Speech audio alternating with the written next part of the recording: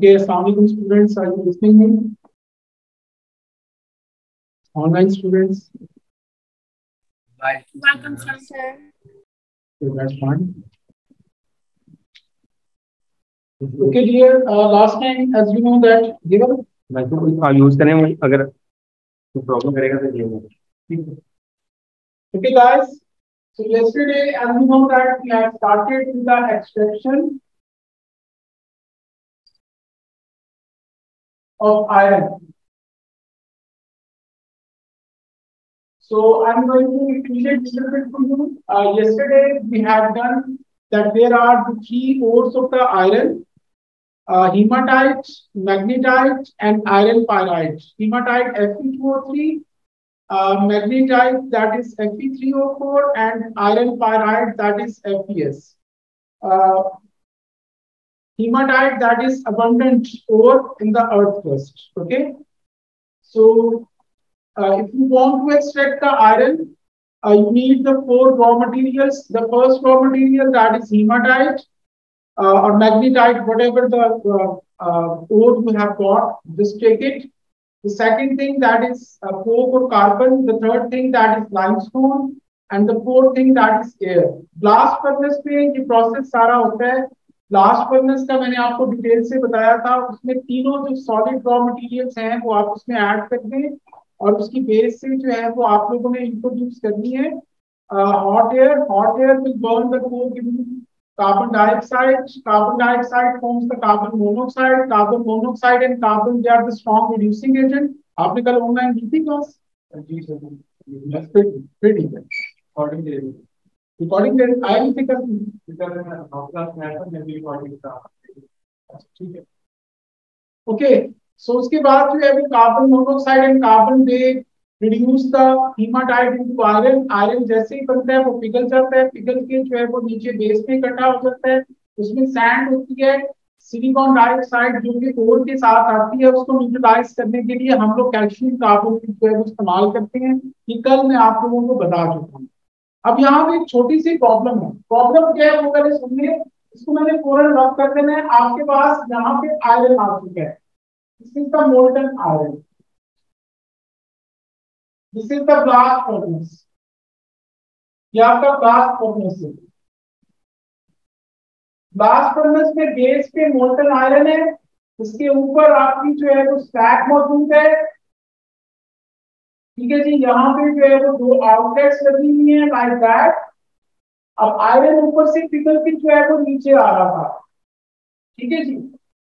अब यहाँ पे एक छोटी सी मैं आपको एग्जांपल देता हूँ. माय डियर, लेट्स सपोज आप लोग सपोज करें कि अगर आप लोग अपने घर में बारबेक्यू कर रहे हैं तो बारबेक्यू में आपको पता है कोल इस्तेमाल होता है, कोयला इस्तेमाल होता है. तो अगर आप कोल को हाथ से पकड़ लें तो व्हाट वुड हैपन, यानी जलते हुए कोयले को नहीं, ठंडे कोयले को अगर आप लोग हाथ में पकड़ लेते हैं और उसको नीचे रखते हैं तो आपके हाथ जो है वो ब्लैक हो जाते हैं. ना चाहते हुए भी आपके जो हाथ हैं उनके ऊपर जो है वो कोक यानी कार्बन जो है वो लग जाती है. ठीक है. तो अब जब ये आयरन फ्लो करता हुआ नीचे आ रहा था तो यहाँ पे कोक भी पड़ी हुई थी. आपको पता है कोक, तो कोक जो होती है जो कोयला होता है उसमें दो चीजें मौजूद होती हैं. एक तो उसमें कार्बन होती है, दूसरी उसमें सल्फर होती है. तो carbon and sulphur both are present in that molten iron. ये molten iron के अंदर जो है ना मौजूद है. अब हमने इनको जो है वो सेपरेट करना है ताकि आयरन को हम लोग 100%, 99.9% जो है वो प्योर बना सकें. तो मेरे बच्चों, ये जो molten iron है फ्रॉम ब्लास्ट फर्नेस, इसको आपने शिफ्ट कर देना है एक और फर्नेस में जिसका नाम होता है जी लेबोरेटरी फर्नेस. रेफ्रिजरेटरी फर्नेस में आपने क्या करना है, you have to take the molten iron from blast furnace. Okay, so you have to take the molten iron from the blast furnace. Blast furnace से जो मोल्टन आयरन है वो इसमें शिफ्ट करने. इसके अंदर एक लैग लगी होती है. लैग कहते हैं बच्चों एक पाइप को. ये लैंप होती है जी, दिस इज लैंप. लैंड एक ऐसा पाइप होता है जो मोल्टन आयरन में आप लोग डालते हैं तो वो मेल्ट नहीं होता, पिघलता नहीं है। ठीक है, आपने क्या करना है, अपनी मोल्टन आयरन के अंदर मैंने पहले बताया कि कार्बन और सल्फर ये दो चीजें प्रेजेंट होती है और कहां से आती है। जब ये मोल्टन आयरन फ्लो करता हुआ नीचे आ रहा था तो फ्लो के अंदर ये कार्बन और सल्फर दोनों मौजूद होते हैं, तो उसकी जो छोटे छोटे पीसीज हैं वो इस आयरन के अंदर आ चुके हैं। हमें इनको बाहर निकालना है। इनको बाहर निकालने के लिए क्या करते हैं, ये लैंस के थ्रू हम लोग हॉट एयर अंदर इंट्रोड्यूस करते हैं and this lens that is movable, ये मूव कर सकता है। यानी सपोज करें कि ये आपके पास, सपोज करें कि ये मोल्टन आयरन पड़ा हुआ है, तो लैंस इसके अंदर मौजूद है, तो ये मूवेबल है। ये देखिए ये मूव कर रहा है इसके अंदर, जिधर मर्जी मूव करवा ले। और ये एक ऐसा पाइप होता है जो कि मेल्ट नहीं होता, पिघलता नहीं है, इसको लैंस कहते हैं। तो इसमें से हॉट एयर अंदर इंट्रोड्यूस करते हैं। As soon as the hot air gets inside it will burn the carbon to form carbon dioxide. यानी कार्बन जो है ये बर्न होकर क्या बन जाएगी, कार्बन डाइऑक्साइड। और कार्बन डाइऑक्साइड आपकी बाहर निकलना शुरू हो जाएगी, विच इज अ गैस, ये गैस होती है। इसी तरीके से मेरे बच्चों, ये हॉट एयर जब अंदर आएगी तो सल्फर को बर्न करवा के सल्फर डाइऑक्साइड गैस बना देगी और सल्फर डाइऑक्साइड की गैस की फॉर्म में बाहर निकलना शुरू हो जाएगी। तो प्लीज रिमेंबर, आपकी मोल्टन आयरन के अंदर जितने भी कार्बन और सल्फर के पार्टिकल्स मौजूद होते हैं बच्चों, all of them they would oxidize, they would react with the hot air to form carbon dioxide and sulfur dioxide, and these carbon dioxide and sulfur dioxide will get out from this molten iron. Everyone got it, guys? Everyone? Yes, sir. Okay. Yes, sir. Okay. Now your iron, it would become pure. So pure iron, please remember, it is almost 99.9% pure. ठीक है जी, pure iron. But there is one problem. The pure iron that is very soft, बहुत soft होता है। क्यों soft होता है? क्योंकि इसमें एक ही रेडियस के जो एटम्स होते हैं उनकी लेयर्स होती हैं like that. यानी सेम रेडियस के एटम्स की पेयर लेयर्स हैं and these layers my dear they could slide over each other when a force is applied.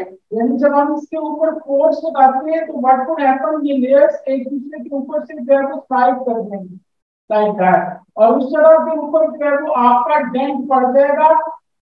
ये इस तरीके से देखिए, ये डेंट पड़ जाएगा like that। आप लोग देखिए कि कोई भी आयरन अगर प्योर होगा उसके ऊपर आप जोर से अगर हथौड़ा मारते हैं तो वो हथौड़ा मारने पे उसमें डेंट पड़ जाता है। तो क्यों? क्योंकि उसके एक ही रेडियस के जो एटम्स हैं, एक ही साइज के जो एटम्स हैं उनकी लेयर्स होती है which can slide over each other or due to which a dent that would appear. Okay, तो इसको लिखते हैं कि pure iron is very soft as it consists of layers of atoms with same atomic or ionic radii. Radii radius से निकला है, atomic radius. Okay, so ionic radii which can slide over each other when force is applied.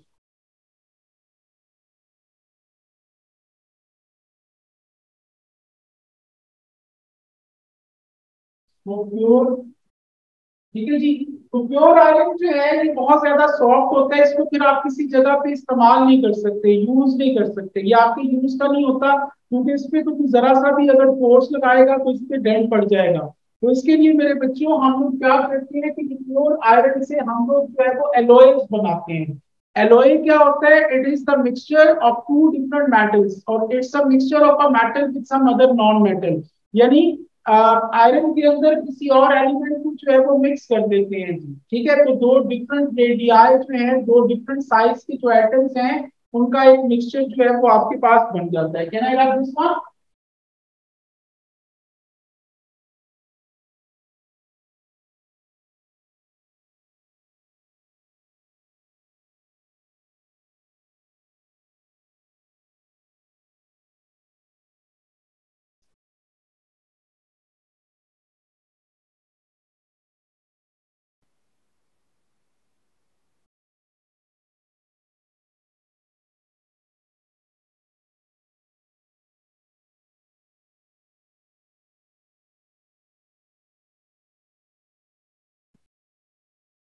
The mixture of a metal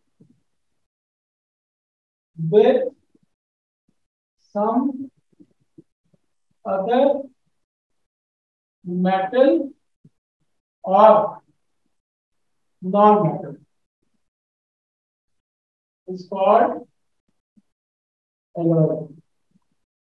ठीक है जी। आप जब alloy बनाते हो तो उसमें क्या होता है कि दो डिफरेंट रेडियस के जो एटम्स हैं वो एक दूसरे में मिक्स हो जाते हैं लाइक दैट, और जो लेयर्स होती हैं मेरे बच्चों वो डिस्ट्रॉय हो जाती हैं। यानी पहले लेयर्स बनी हुई थी, आप देखिए दो डिफरेंट रेडियस के एटम, इसका रेडियस कुछ और है, इसका रेडियस कुछ और है, तो you got the two different radii atoms due to which the layers they are being destroyed। और alloys जो होते हैं मेरे बच्चों ये हार्डर होती हैं, ठीक है, देन द प्योर मेटल। इनके ऊपर जैसे मर्जी आपको फोर्स लगाओ, हथौड़ा मारो, तो ये कभी भी इनके ऊपर डेंट नहीं पड़ता। इसीलिए आप लोगों ने देखा होगा कि जो गाड़ियां होती हैं उसमें एलॉय रिम इसलिए लगाए जाते हैं कि अगर आगे से कोई जंप आ जाए, कोई फोर्स लगे, तो वो रिम टेढ़ा नहीं होता। लेकिन जो नॉर्मल रिम लगे होते हैं गाड़ी के साथ आते हैं वो आयरन के बने होते हैं, तो जरा सा कोई जंप आ जाए, कोई फोर्स लगे, तो वो टेढ़ा हो जाता है, ठीक है। लेकिन एलॉय रिम जो है वो टेढ़े नहीं होते। Why? Because in alloys there are the two different radii of atoms between which the layers they are destroyed, they cannot slide over each other। Okay, so just write it down. Alloys are harder than pure metals as layers are destroyed due to different radii of atoms, hence cannot slide over each other। ठीक है जी। Next हम चलते हैं मेरे बच्चों alloys of iron. Paper में iron के दो एलॉयज में हैं वो आपको आने चाहिए, ये आपको लर्न करने हैं। The first alloy that is the carbon steel. The second alloy you have to remember that is stainless steel।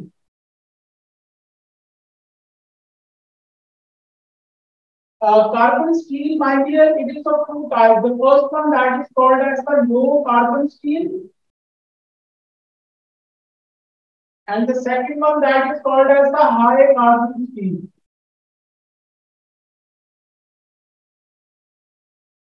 Okay, so you got the two types of the carbon steel. The first one that is the low carbon steel, the second one that is the high carbon steel। So low carbon steel और high carbon steel की मैं यहाँ पे properties बता रहा हूँ। Low carbon steel जो है इसकी लेस स्ट्रेंथ होती है, बल्कि लो वर्ड लिखो, लो स्ट्रेंथ एंड लेस ब्रिटल। इसका मीनिंग मैं आपको समझाता हूँ कि इसका क्या मीनिंग है। whereas high carbon steel it has got more strength and more brittle। Okay, अब इसको समझ लीजिएगा बच्चों, इसका मीनिंग क्या है। देखिए जी, लो कार्बन स्टील, मुद्दा जो सुन लेते हैं, low carbon steel, low carbon steel में कार्बन की अमाउंट कम होती है। All the layers of the iron they are not destroyed, सारी लेयर्स डिस्ट्रॉय नहीं होती, कुछ लेयर उसमें एग्जिस्ट करती हैं, कुछ लेयर डिस्ट्रॉय भी हो जाती है। अब जो लो कार्बन स्टील होता है, इसको गौर से देखिएगा, इसको अगर मैं फोर्स लगाता हूँ, ये देखेंगे मार्केट की एग्जांपल ले लें, इस पे मैं फोर्स लगाता हूँ तो ये थोड़ा सा टेढ़ा हो जाएगा, हल्का सा, तो इट मींस टेढ़ा हो जाएगा तो it has got low strength. जो चीज टेढ़ी हो जाए फोर्स लगाने से उसकी लो स्ट्रेंथ होती है। और लेस ब्रिटल, लेस ब्रिटल का मतलब थोड़ा सा टेढ़ा होती है और फिर जोर लगाओगे तो ये टूट जाएगा।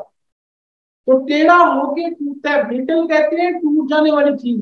I have got this glass, अगर मैं इसको जमीन पे गिराता हूँ तो इसके टुकड़े टुकड़े हो जाएंगे, तो ऐसी चीज को ब्रिटल कहते हैं। ठीक है, तो ये लेस ब्रिटल है, यदि टेढ़ा होके थोड़ा सा बेंड होती है और फिर टूटता है, that is why it is less brittle. High carbon steel में my dear, all the layers of the iron they are destroyed, कोई लेयर नहीं होती। इस पे अगर आप फोर्स लगाओगे तो ये कभी भी टेढ़ा नहीं होगा, तो that is why it has got more strength. अगर आप इस पे बहुत ही फोर्स लगा दोगे, इसके ऊपर जो है वो आप कह लेंगे कि बुलडोजर किस किस्म की चीज चढ़ा देंगे या फिर बहुत ही फोर्स लगा देंगे, तो ये टूट सकता है लेकिन टेढ़ा नहीं होगा, तो that is why it is more brittle. यानी ब्रिटल है, टूट जाएगा लेकिन टेढ़ा नहीं होगा, लेकिन टूटेगा भी कब, जब बहुत ज्यादा इसके ऊपर प्रेशर पड़ेगा। Got my point. तो पेपर में अक्सर इससे रिलेटेड जो क्वेश्चन है वो पूछ लेते होते हैं, स्ट्रेंथ और ब्रिटलनेस के हवाले से पेपर में 2-3 बार इससे रिलेटेड क्वेश्चन आ चुका हुआ है। Low carbon steel, it is having low strength. Why low strength? Because when you apply the force it will little bit bend. Less brittle means it will bend and then break, so that is why it is less brittle. Whereas high carbon steel, if you are going to apply the force, it won't bend, ना तो ये bend होगा, अगर बहुत force लगा दोगे तो it will break down but not bend, so that is why it is more brittle and more strength. Okay? Next आपकी जो example है iron की alloy की, that is stainless steel. Stainless steel आपने सुना होगा, it does not rust. Does not rust. इसको दम नहीं लगता, क्यों दम नहीं लगता? बिकॉज द रीजन इज, इसके अंदर जो है वो सैक्रिफिशियल प्रोटेक्शन वाली जो मेटल्स हैं वो प्रेजेंट होती हैं, जिंक हो सकती है, मैग्नीशियम हो सकती है। ठीक है, तो you got iron, you got zinc, you got निकल, तो 3-4 डिफरेंट मेटल्स, एक उनमें से मोर रिएक्टिव होती है आयरन से, more reactive. The more reactive metal, you know that it will sacrifice itself to protect iron from rusting। ये मैं आपको sacrificial protection of iron में बता चुका हूँ कि जो ज्यादा reactive metal होती है, it will react with air and moisture itself and protect iron from rusting. Okay, did you get it? So this is all about iron. ये iron की extraction हमारी complete हो गई है बच्चों। Now we are going to start with the extraction of aluminium. Aluminium की extraction हम लोग start करने जा रहे हैं। Can I have this one? Sir एक स्क्रीनशॉट लेने दो। जी ले ले बेटा।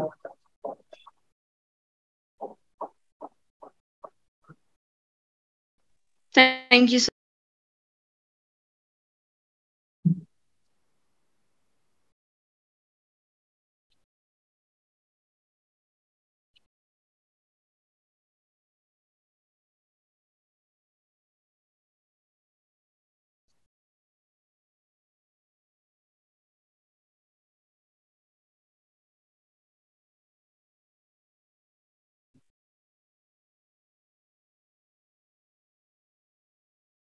Okay, my dear students, now we are going to start with the extraction of aluminium.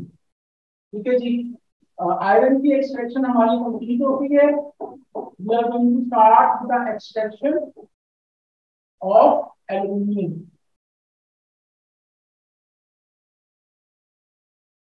The first thing, my dear students, aluminium का सिर्फ एक ही और नेचर में एग्जिस्ट करता है। ठीक है जी, and its name that is bauxite. इसका नाम बॉक्साइट होता है। and the formula of bauxite that is Al2O3. ये Al2O3 का फॉर्मूला होता है। Al2O3 आपको ये let's suppose this is the earth, ये अर्थ है, ठीक है जी। तो अर्थ से तकरीबन 20 फीट डीप जाके आपको बॉक्साइट जो ओर है उसके वो मिलेगा। थोड़ा बहुत ऊपर जमीन के ऊपर होता है, लेकिन जो ज्यादा इसकी अबंडेंस है वो आपको जिस जगह पे जमीन के ऊपर इसके थोड़े बहुत मिल जाए, इसका मतलब है कि उस जमीन के नीचे आपको 20 फीट तक जो है वो डगअप करना पड़ता है, और it is present in the earth crust about 20 feet deep. 20 feet deep जाके आपको बॉक्साइट ओर कहीं मिलेगा, ठीक है। अब इसमें छोटी सी प्रॉब्लम है कि जब हम उसको जमीन से निकालते हैं मेरे बच्चों, तो व्हाट वुड हैपन, इसके साथ बहुत सी इंप्योरिटीज जो हैं वो इसके अंदर बाहर आ जाएंगी, इंप्योरिटीज। और वो इंप्योरिटीज आपको पता ही है क्या क्या होती है। पहली चीज तो मट्टी आ जाती है, मड, दूसरी चीज स्टोन आ जाते हैं, और तीसरी चीज सैंड आ जाती है, जिवेज जिसको हम कहते हैं। तो ये चीजें जो है ये बॉक्साइट के साथ जो है वो बाहर निकल आती है। अब आप लोगों को याद होगा मेरे बच्चों, I have told you in the previous chapter, if you want to separate the aluminium from the oxygen, आपको एल्यूमिनियम को ऑक्सीजन से सेपरेट करना है तो कौन सा मेथड यूज करते थे? Come on, extraction of metals from there oxide में कौन सा मेथड यूज करते थे एल्यूमिनियम को ऑक्सीजन से सेपरेट करने के लिए? Electrolysis. Ji, thank you very much. The first 5 metals oxides they could be separated by electrolysis. तो एल्यूमिनियम को ऑक्सीजन से अलग करने के लिए आपको इलेक्ट्रोलिसिस का मेथड यूज करना है, लेकिन उसमें एक प्रॉब्लम है। What is the problem? Problem ये है कि इम्प्योरिटीज भी शामिल है। If these impurities will stay with the bauxite, तो जब करंट गुजरेगा तो आयंस को गुजरने नहीं देंगी ये इम्प्योरिटीज, जिसकी वजह से आपका बहुत सा करंट जो है वो वेस्ट हो जाएगा, ठीक है। अब इसको आगे डिटेल में लेके जाने से पहले मैं एक छोटी सी चीज यहाँ पे समझा रहा हूँ। Everybody just listen it very carefully, ठीक है जी। इसको नोट डाउन आप लोग कर लें, क्योंकि मैंने इसको फिर मिटा देना है। I am going to make periodic table again for you. I have told you many times this thing, लेकिन फिर भी maybe some of the students they don't know, they forget about it, so that's why I'm going to it for you. This is the periodic table, my dear. Periodic table has got these books 1, 2, 3, 4, 5, 6, 7. This is group 8 or 0. Okay, and here the hydrogen is present. Okay, my dear students, I have told you under first element of group 3, what should you do? You should put a line. इसके 2 elements के नीचे, इसके 3 elements के नीचे और इसके 4 elements के नीचे आप लोगों ने इस तरीके से लाइनें लगा देनी है। इसके 1 एलिमेंट, इसके 2, इसके 3 और इसके 4, और इन सब लाइनों को आपस में आप ज्वाइन करके तो you will get a staircase. ये मैंने मैट्रिक्स वाले चैप्टर में आप लोगों को बताया था। तो स्टेयरकेस के नीचे ये जितनी भी चीजें होती हैं मेरे बच्चों, all these are called as the metals, और इसके ऊपर जितनी भी चीजें होती हैं all these they are called as the non metals, ठीक है जी। अब हम यहाँ पे एक छोटी सी चीज करने जा रहे हैं। एक चीज होती है जिसको हम कहते हैं ऑक्साइड। ऑक्साइड क्या चीज होती है? The binary compound of an element with oxygen is called oxide. Okay, so the binary compound का मतलब you should have a compound which contains only 2 elements, one of them that should be oxygen. Let's suppose आपके पास ये compound है HNO3, इसमें ये सारे capital word हैं, capital capital capital, तो इसमें 3 एलिमेंट्स मौजूद हैं। So this is not oxide. Oxide होने के लिए सिर्फ 2 एलिमेंट्स होने चाहिए, जिनमें से एक ऑक्सीजन हो और दूसरा कुछ और हो। अब ये देखेंगे 3, 4 और 6 है, उसमें ये एक एलिमेंट, ये दो एलिमेंट, इसमें से एक ऑक्सीजन है, दूसरा कुछ और है, so this one is oxide. Okay, so I have written up here the binary compound of an element with oxygen is called oxide. Oxide की मेरे प्यारे बच्चों 4 टाइप्स होती हैं, टाइप्स ऑफ ऑक्साइड्स। इसकी 4 टाइप्स होती हैं। The first type that is called as the basic oxide. The second type that is called as the acidic oxide. The fourth type that is called as the amphoteric oxide. And the last one, my dear, that is called as the neutral oxide. ये 4 types हैं oxides की। Basic oxide acid से react कर सकता है, it could react with acid, can react with acids. This one could react with bases. Amphoteric oxide could react both acids and bases. ये acid और base दोनों के साथ रिएक्ट कर सकता है, जो एम्फोटेरिक ऑक्साइड होता है। और न्यूट्रल ऑक्साइड क्या है? It can not react with acid और base।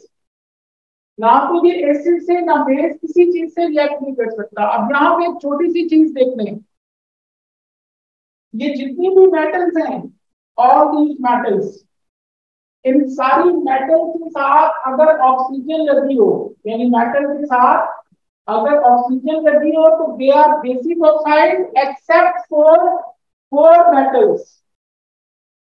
ये 4 मेटल्स का नाम याद करने के लिए ये वर्ड याद कर लो, gold, Z for zinc oxide, A for aluminium oxide, L for lead oxide, this is lead oxide।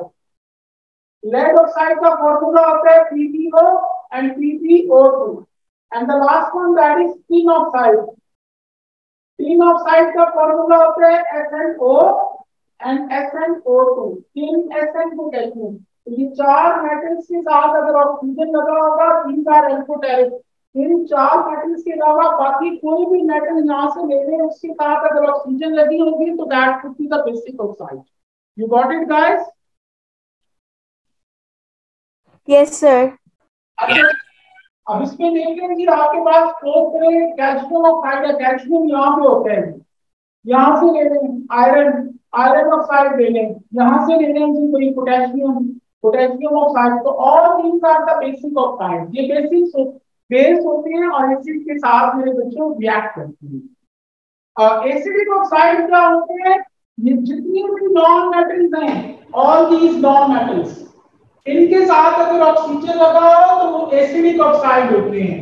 तो non metal oxides they are acidic. इसमें एक्सेप्शन है, और इसकी एक्सेप्शन को याद रखने के लिए मेरे बच्चों ये छोटी सी चीज याद कर लो, कार्बन मोनोऑक्साइड और वाटर, ये दोनों भी नॉन मेटल के ऑक्साइड है, बट दीज आर न्यूट्रल। इनके अलावा बाकी कोई भी नॉन मेटल का ऑक्साइड होगा, like CO2, NO2, SO2, P4O6, P4O10, मतलब कि कोई भी नॉन मेटल यहाँ पे मौजूद है, ये सारी चीजें। तो इनके साथ अगर ऑक्सीजन लगी होगी माय डियर, तो all these oxides they are acidic oxide. इन सिर्फ ये 2 चीजें, कार्बन मोनोऑक्साइड और वाटर, इनके जो ऑक्साइड्स हैं they are neutral oxide. Neutral चीज किसी के साथ रिएक्ट नहीं करती, ना एसिड के साथ ना बेस के साथ। एम्फोटेरिक चीज एसिड और बेस दोनों के साथ रिएक्ट कर जाती है। बेसिक ऑक्साइड सिर्फ एसिड से रिएक्ट करती हैं और एसिडिक ऑक्साइड बेसिस से रिएक्ट करती हैं। You got it guys? Can I रब? Yes, sir. कैन आई रब ऑल दिस वन? अच्छा, एक और चीज सुन लें कि एम्फोटेरिक ऑक्साइड एसिड और बेस दोनों के साथ रिएक्ट करेंगे, दोनों में डिसॉल्व हो जाते हैं। लेकिन ये कभी भी पानी में डिसॉल्व नहीं होते हैं। एम्फोटेरिक ऑक्साइड को जिंक, एल्यूमिनियम, लेड और टिन, इनके जो ऑक्साइड्स हैं they are insoluble in water. Okay, so I am going to rub this one.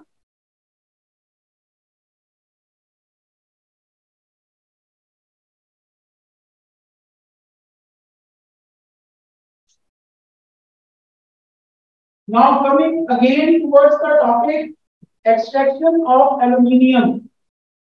ठीक है जी, तो एक्सट्रैक्शन ऑफ एल्यूमिनियम में एल्यूमिनियम का कोर है दैट बॉक्साइट, और बॉक्साइट का फॉर्मूला यहाँ पे लिखा हुआ है, व्हाट इज इट?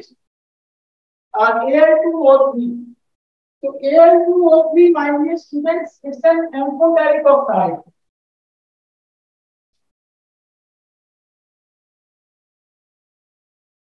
ठीक है जी, तो amphoteric oxides you know that they are soluble in acids and bases both, but they are insoluble in water. So they are dissolved in acids and bases, but insoluble in water. So my dear students, हम लोगों को aluminium को oxygen से separate करने के लिए जो method use करते हैं, उस मेथड का नाम जो है वो इलेक्ट्रोलिसिस है।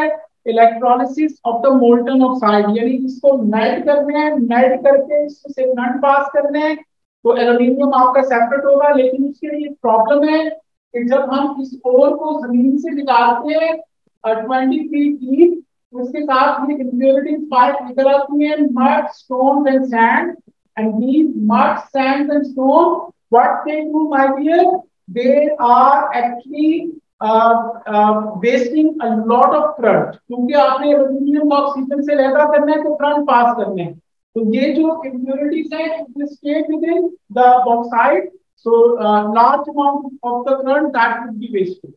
ठीक है जी, तो इसीलिए सबसे पहले हमें इनको सैंपल करना है। तो पहला काम हम क्या करेंगे? Purification of bauxite.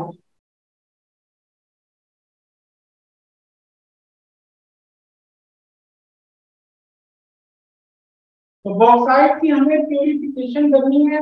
अब इसकी प्यूरिफिकेशन और इसकी एक्सट्रैक्शन कैसे होती है, इंशाल्लाह कल का जो टॉपिक है उसमें ये सारा फिनिश हो जाएगा। इसकी purification that is a big thing. ठीक है, तो इसको कल ही मैं शुरू करूंगा। कल ये चैप्टर आपका ये भी खत्म हो जाएगा। We will do the past papers question practice, और उसके बाद इस वीक में ये एक्सट्रैक्शन ऑफ आयरन और एक्सट्रैक्शन ऑफ एल्यूमिनियम, इन दोनों का आपका जो है वो टेस्ट हो जाएगा। ठीक है, anyone wants to ask me some question, you can ask me. If you got any trouble, if you have got any query, you can ask me relating to it. The next chapter after that we have to start, that is organic chemistry. हम लोग organic chemistry शुरू करेंगे। Okay, after that, okay, organic chemistry जो है, it's a very interesting and it's a very difficult topic as well if you are not going to listen it carefully. So inshallah I will try my best to